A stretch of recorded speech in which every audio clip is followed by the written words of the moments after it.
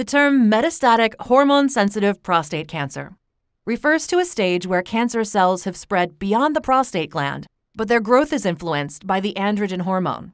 Current treatment modalities include androgen deprivation therapy, ADT, combined with other therapeutics.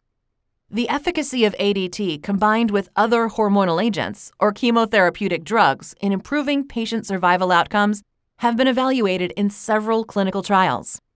The ARISONS trial was conducted to evaluate the survival outcome of patients with metastatic hormone-sensitive prostate cancer receiving darolutamide, an anti-androgen drug, added to ADT and docetaxel, a chemotherapeutic drug. Patients were randomly assigned to the darolutamide plus ADT plus docetaxel or to placebo plus ADT plus docetaxel treatment groups.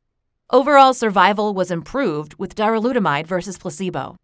A post-hoc subgroup analysis of the ARISONS trial evaluated outcomes in the trial based on high or low disease volume and disease risk to check if patients could gain more benefits from treatment with darolutamide in combination with ADT and docetaxel. The subgroup analysis revealed that darolutamide combined with ADT and docetaxel improved overall survival by approximately 30% with minimal additional adverse events.